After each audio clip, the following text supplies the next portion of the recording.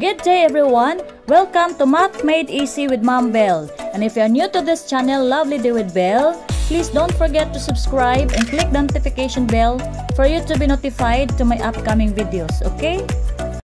Our topic for today is about finding the common factors and the greatest common factor or GCF of 2 to 4 numbers using continuous division.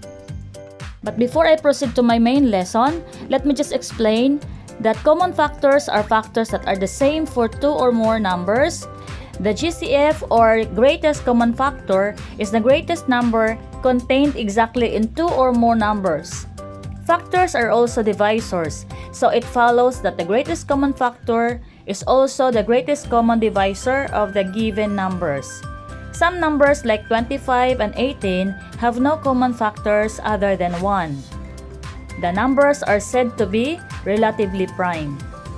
And one way of solving for the greatest common factor of a set of given numbers is through continuous division method. As its name implies, it is done with repeated division until all given numbers are not anymore divisible by one common divisor other than 1. The following steps are considered in this method. Step 1. Write the given numbers horizontally and determine a common prime factor that will divide all the numbers. Step 2. Write its common prime factor at the left side of the horizontal line and write the quotients below the numbers. Repeat the process until there is no common prime divisor. And step 3. Multiply all the prime divisors, which is the greatest common factor or the GCF. Let's start our discussion with this example. BJ has 3 boxes of toy cars. The first box contains 12 toy cars, the second box has 16 toy cars, and the third box has 20 toy cars. He divided each box of toys equally among his younger cousins. What is the biggest possible number of toy cars that each of his cousins will receive? To answer the problem, find the greatest common factor or GCF of 12, 16, and 20. We can find this by using continuous division method or also known as ladder method. The first thing that we should do is write the given numbers 12, 16, and 20 in a horizontal line and determine a common prime factor that will divide all the numbers. Next step is write its common prime factor to the left side of 12, 16, and 20 and write the quotient below the numbers. Repeat the process until there is no common prime factor or divisor. Step 3. Multiply all common prime factors or divisor. In our example, we have 2 times 2 equals 4. So the GCF is 4. Therefore, each cousin will receive 4 toy cars. Let's have more examples. What is the GCF of 18 and 27? Here is the solution. First, write 18 and 27 horizontally. Then, what prime number can divide 18 and 27? Let's start from the smallest prime number, which is 2. Can we divide 18 by 2? Yes. What about 27? No. So, let's proceed to the next prime number, which is 3. Can we divide 18 by 3? Yes. What about 27? Yes. Since 3 is the common prime factor of 18 and 27, then we will write 3 at the left as the divisor. And then, divide 18 by 3 and then 27 by 3. The quotient will be written below the dividends. Okay, so 18 divided by 3, the answer is 6. 27 divided by 3, the answer is 9. Let's continue the process until none of the numbers have a common divisor. So ask the same question. Can we divide 6 by 2? Yes. What about 9? No. If not, then proceed to the next prime number, which is 3. Can we divide 6 by 3? Yes. What about 9? Yes. Since 3 is the common prime factor of 6 and 9, then write 3 at the left and then divide. So 6 divided by 3 is 2. and the 9 divided by 3 is 3. Is there a common prime number that divides 2 and 3? If none, then these numbers are relatively prime because there are no more factors for this, and this stops our division process. Then get the product of all the prime divisors, so we have 3 times 3. The answer is 9. Therefore, the greatest common factor of 18 and 27 is 9. Let's have another example. Find the GCF of 28, 56, and 42. Write the numbers horizontally, 28, 56, 42. And then, what prime number can divide 28, 56, and 42? We have 7. And then write the quotient below the dividends. So 28 divided by 7 is 4. 56 divided by 7 is 8. 42 divided by 7 is 6. Continue the process until none of the numbers have a common divisor. What prime number can divide 4, 8, and 6? We have 2. Okay, so 4 divided by 2 equals 2. 8 divided by 2 equals 4. And 6 divided by 2 equals 3. Is there a common prime factor that can divide 2, 4, and 3? If there's none, then these numbers are relatively prime because there are no more factors for this.